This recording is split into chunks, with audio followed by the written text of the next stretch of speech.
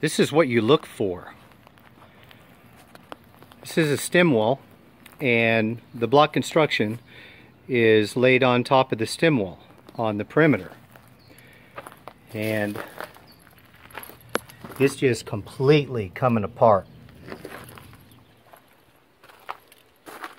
You have stair-stepping in the walls. The wall's actually coming out slightly.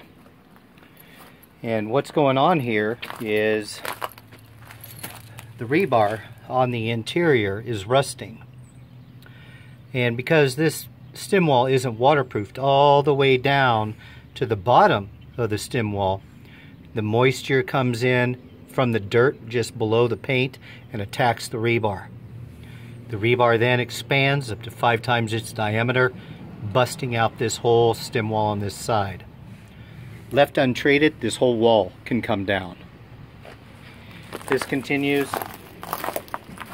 around the corner as well, and down the whole side of this home.